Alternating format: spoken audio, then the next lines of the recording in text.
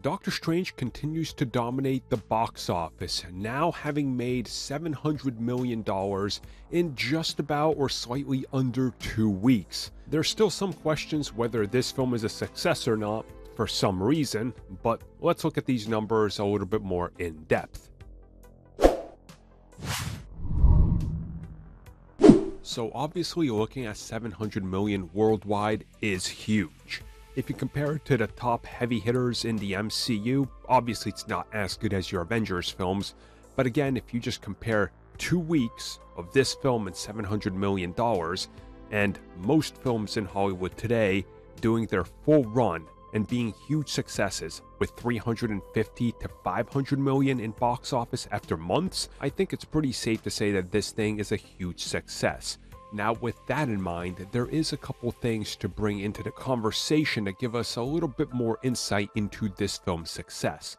Quite obviously, the biggest factor here in terms of location around the planet where most people are seeing it is the United States. This isn't really surprising because the original Doctor Strange had a pretty big hit in the United States as well, and the US alone is again a driving force for the MCU.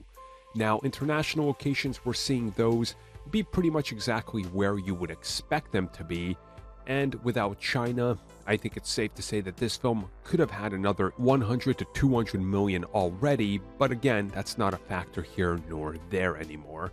So again, just looking at how fast this film has climbed up to this type of money, I think it's a pretty safe assumption by anybody to make that this thing is gonna be pretty big over the next couple weeks as well.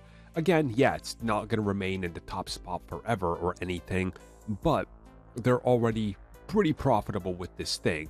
And again, you have to consider all the things that tie into the way that Disney calculates their profits.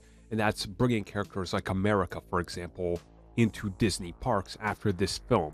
That's revenue. They have this unique sort of revenue that not many other films have, that they kind of just keep it in their own system and nothing really leaves it, which I think is very telling here in terms of how they're positioning themselves up for the future. Now, I will say there was some people I saw that said that this film should have already hit $1 billion, but I don't know. You know, I've talked about it before in terms of marketing. I think this film's marketing was god-awful. You know, I love the film, but I will stand by that. I think this film sold you a completely different thing and undersold you what you were getting.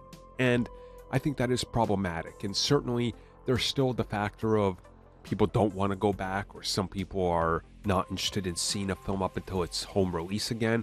So I think a couple of things do factor into it, but I don't think they're as big as some are making it out to be. I will say I think the marketing is probably the biggest damage to this film.